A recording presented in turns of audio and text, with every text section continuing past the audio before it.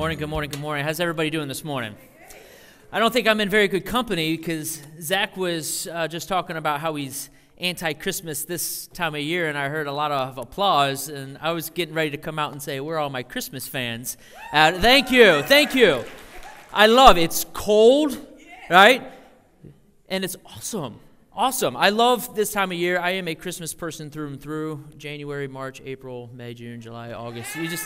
It doesn't matter. I've got Christmas music playing on in my office right now. Baby, it's cold down. All right, that's enough. So, anyway, good morning. Welcome. If you don't know me, my name is Pastor Mac. I serve as the executive pastor here, and it's an absolute joy to be able to do that. And if you're joining us online, just want to say welcome and thank you for joining us and giving us an hour or so of your time this morning. But before we get started in our series or our message today, yesterday, it's something for me, and I'm sure it is for you guys as well, was a special day yesterday. And if you don't know, yesterday was Veterans Day. And yeah, thank you. And the reason I say it is we're celebrating the veterans who have a connection with our people in our congregation. Veterans are men and women who have been called to serve and to protect this wonderful nation that we have. And this morning, we're honoring those men and women who have served our nation. We know that many of our veterans come from war zones that have scars and injuries from overseas conflicts. However, we're grateful for their willingness to serve and sacrifice for our nation. And so for today, I want to say thank you. We also want to thank the families that have stood by their soldiers, spouses, grandparents, and friends who have sacrificed while their loved ones were overseas. These people have prayed many, many prayers asking God to protect their loved ones when they went off into conflict. Many have had to go the extra mile to take care of the family and to support the community while their spouses were performing their duty. And the thing that I love the most about celebrating Veterans Day is that a soldier must have great faith when he or she signs the paper that reveals their willingness to serve in the military. And I'll never forget the day when myself and 12 other men from the 175th Security Forces Squadron, when we left in January of 2006 to get on that bus to head to Iraq. And many families have gone through those experiences and wondered if their loved ones would return home. The hugs are given to our families, but immediately the focus must be then on the mission to protect our country, the United States of America. And these are emotional times that have been part of families, many families, throughout centuries. The third person, if you will, that I want to thank today is I want to thank God. Not only hearing our prayers, but also providing that protection and care during those dangerous times. It is good that we say thank you to our veterans, but it's also important that we say thank you to our God. Paul writes in Ephesians 1:3, he says, "All praise to God, the Father of our Lord Jesus Christ, who has blessed us with every spiritual blessing in the heavenly realms because we are united in Christ." So with that, I would love to ask if you have ever served in the past or even currently, or if you have had a loved one who has served and has passed due to that, please stand with me and give him a round of applause.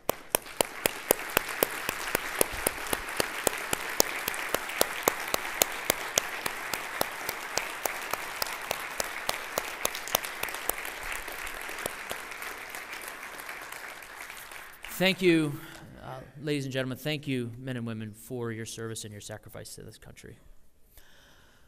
Moving into our message, this is the fifth installment of our Follow Me series, and today is a call to live. And if you were to ask people what the most important day of the year is for Christians, I think most would probably respond Christmas. And it certainly looks that way, not only in our culture, but in churches. And I don't want to take anything away from Christmas because it's the annual celebration of the mind-boggling truth, and you can read this in John 1:1, that the Word became flesh and made his dwelling among us. That's a big deal for Christians. That's a huge deal. But if I can do so without taking anything away from Christmas, I want to stress that the event that we are going to be talking about today the resurrection of Jesus Christ from the dead, after he had suffered and died on a cross to pay for my sins, to pay for your sins, the whole world's sins, is not only the single most important event in history, it is the single most important event in my life. And if it's not already the most important event in your life, I sincerely hope by the end, by the time we leave here today, that it will be, because it can be. We're going to take a look at Matthew 28 today. So if you don't have a Bible, we've filled every chair today with Bibles. So definitely take one of those out. If you don't have a Bible, that's your Bible. Write your name in it. Take it home with you. But like I said, we're going to be in Matthew 28 today, looking at the first 10 verses as we begin our exploration of Jesus' revelation to the world and 3 simple but life-changing responses I want to suggest to the glorious truth of Jesus' resurrection. So follow along as I read aloud from Matthew 28, the first 10 verses. Starts off at 28:1. Early on a Sunday morning, as the new day was dawning, Mary Magdalene and the other Mary went out to visit the tomb. Suddenly, there was a great earthquake, for an angel of the Lord came down from heaven, rolled aside the stone, and sat on it. His face shone like lightning, and his clothing as white as snow. The guards shook with fear when they saw him, and they fell into a dead faint. Then the angel spoke to the women. "Don't be afraid," he said. "I know you are looking for Jesus who was crucified. He isn't here. He is risen from the dead, just as he said it would happen. Come, see where his body was laying. And now, go quickly and tell his disciples that he has risen from the dead, and he is going ahead of you to Galilee. You will see him there, and remember what I have told you." The women ran quickly from the tomb. They were very frightened, but also filled with great joy, and they rushed to give the disciples the angel's message. And as they went, Jesus met them and greeted them. And they ran to him, grasped his feet, and worshiped him. Then Jesus said to them, "Don't be afraid. Go tell my brothers to leave for Galilee, and they will see me there." And there it is, one of the earliest accounts of the historical event that we're talking about today. But if you allow me, I would like to ask an important and often neglected question. What difference does it make? Really, in practical terms, how is this resurrection that we're going to be talking about, how is it supposed to reflect or affect me? What did it really accomplish? What difference does it make that Jesus rose from the dead? Well, in order to answer that question, let me ask you this. Did you know that Jesus' resurrection is not the only recorded resurrection in the Gospels? It's not even the first. There were 3 resurrections, each performed by Jesus, each which foreshadowed his own resurrection, and each of which points to his resurrection. And I would like to add, each of which gives an answer to this question: what difference does it make? And this is the first one right here. And you can find this in Luke 8 if you want to switch. I'll kind of give you a summary, but I'm not going to go verse by verse. But the first point is this: don't be afraid. And in Luke 8, you have a man named Jairus came up to Jesus. He was the top official in the Jewish synagogue in that area. And he found Jesus, and listen to this, he threw himself at his feet and begged him to come to his house and heal his 12-year-old daughter. So Jesus agreed, but before they got to the man's house, someone came up to Jairus and said, "Your daughter is dead. There is no use in troubling the teacher now." Jesus heard the messenger's word and told Jairus, "Don't be afraid." Can you believe that?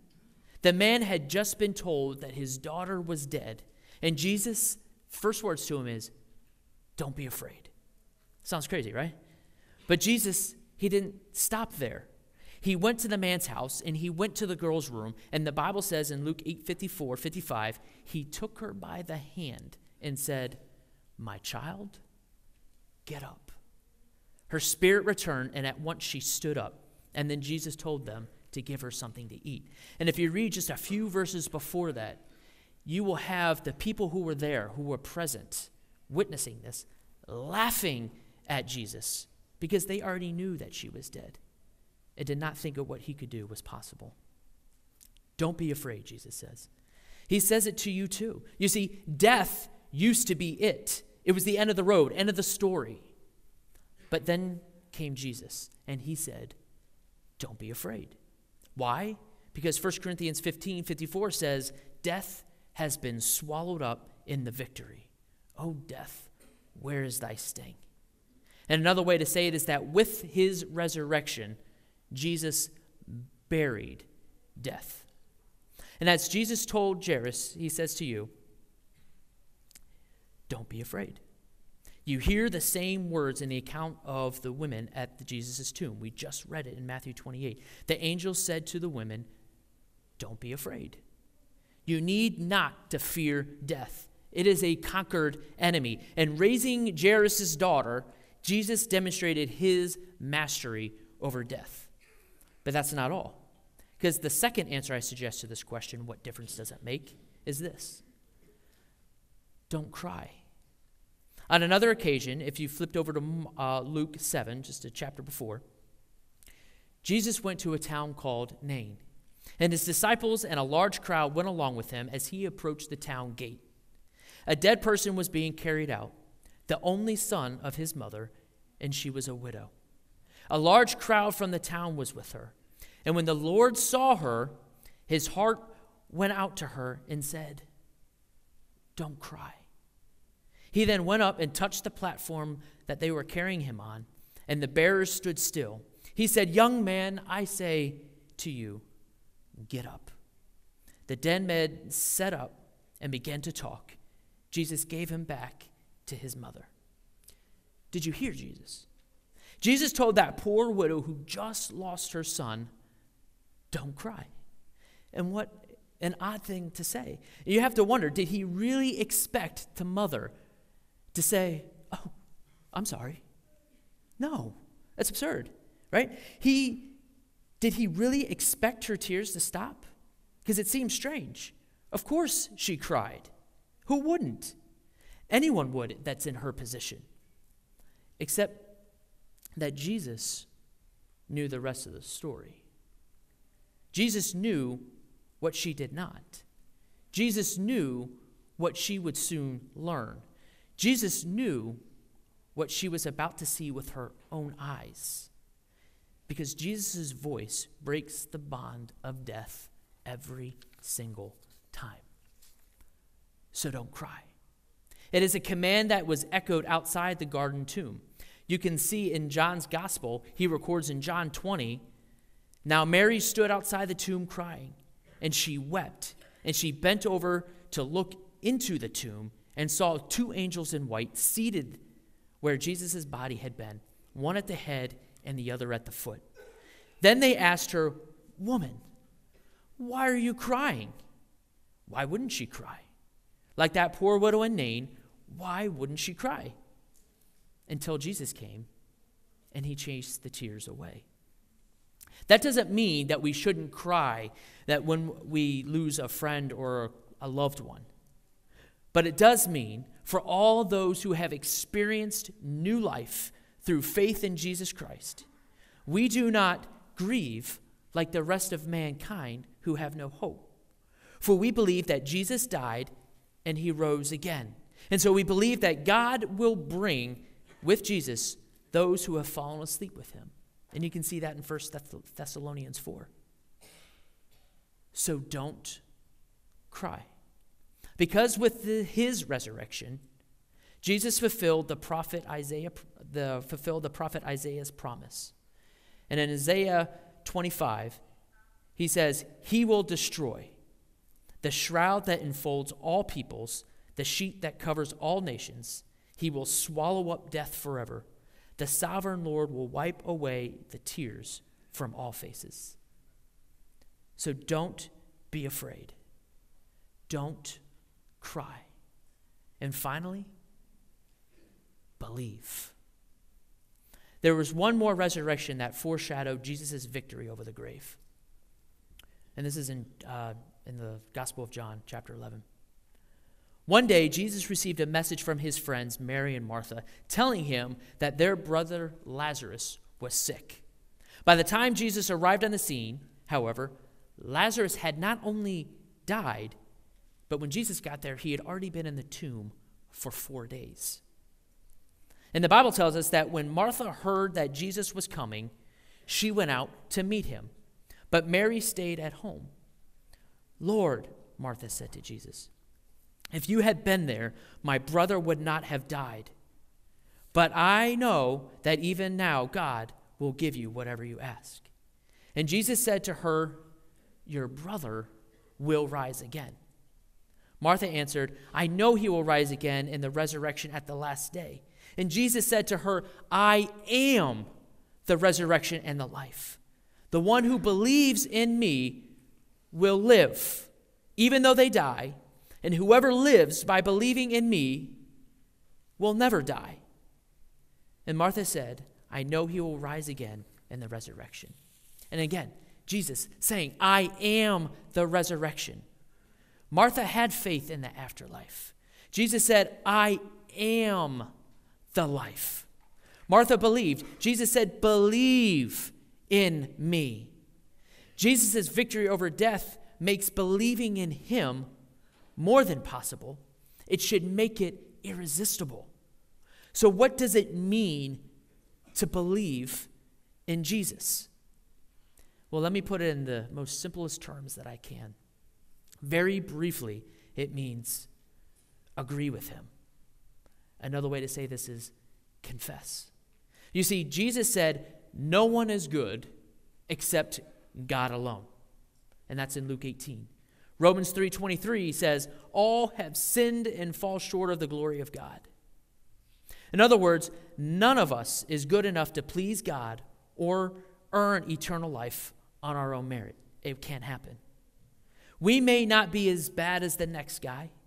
We may not have done as many wrong things as the next person. But none of us can get there without help. And the first step in getting help is to agree about your sins. It is to say to him that you were willing to repent, which just simply means you were willing to turn away from your sinful ways. You were willing to turn around immediately and stop doing what you're doing and turn to Jesus.